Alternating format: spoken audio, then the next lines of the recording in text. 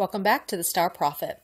I want to take just a couple of minutes here to make a clear correction to my previous Oprah Winfrey video, wherein I had predicted that Ivanka Trump, the president's oldest daughter, would be elected president in 2028, not 2018, as I said in that video.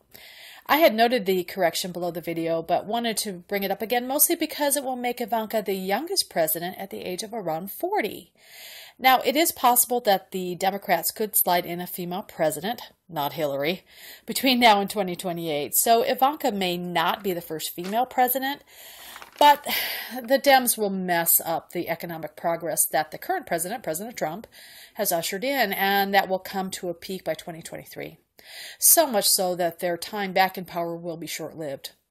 Ivanka Trump will be known as the children's president, and it's about time we had one. The Dems and their hypocritical pro-abortion stance have ignored the rights of unborn humans for far too long. Plus, the welfare of children around the world has been an afterthought of many nations at best. Ivanka is also the epitome of modern femininity, elegance combined with intelligence, a businesswoman with political savvy, and a mother. She was truly born to be president, and her time in high office could be as long as 12 years. Thanks for listening.